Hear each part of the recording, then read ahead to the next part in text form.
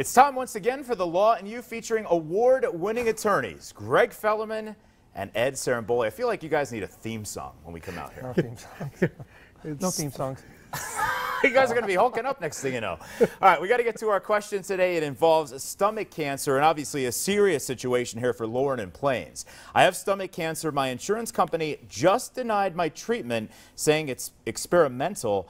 I need this treatment. What can I do? Lauren seems like she's stuck here. Does she have any legal recourse? Lauren, you do. We're actually litigating a case right now involving the exact same type of situation where the insurance company denied a treatment saying that it's experimental. Most insurances are governed by what's called ERISA. You're going to have to file a complaint and go through the process, and then a judge will actually decide whether that treatment is experimental or not. What you want to really do, though, is get all of your medical documentation in order, because those are going to be the critical things that are going to help you in winning this case and getting that treatment. Well, and the other thing too is, in the case that we're handling, it was very helpful to involve the doctors that are working with you to discuss whether or not it's experimental. In our case, the doctor was more than willing to say it's not experimental.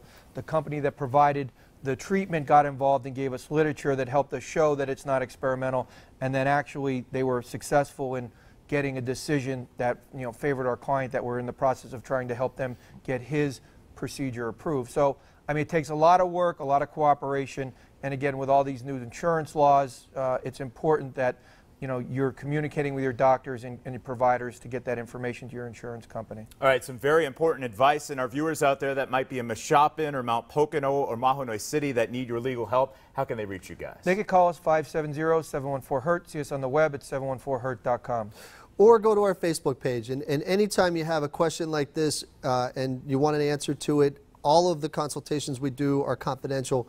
Put that question on there. We'll get back to you immediately and try to help you out. I just liked that Facebook page the other day. You guys are rocking on there. Yep. Yeah. All right, place to be. Results matter with attorneys Greg Fellerman and Ed Saramboli.